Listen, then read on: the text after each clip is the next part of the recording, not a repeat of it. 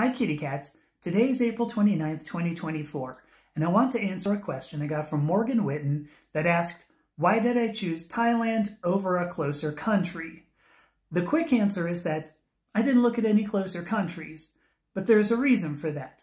Thailand has a culture within it called Kathoey, and Kathoey, loosely translated, means ladyboy, typically refers to a transgender woman. Now, this is not a brand new culture.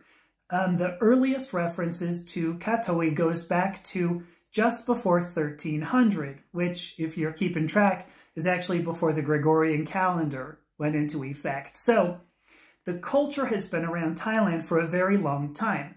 They are fairly well respected.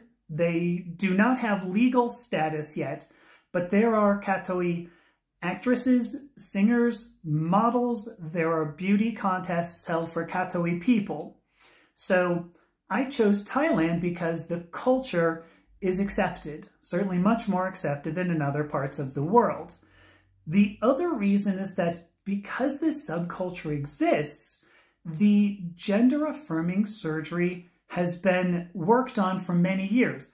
I've found the value 1975, when gender-affirming surgeries began being performed in Thailand. So that's 50 years, almost as long as the WPATH guidelines have been in effect. So hopefully that answers your question, Morgan.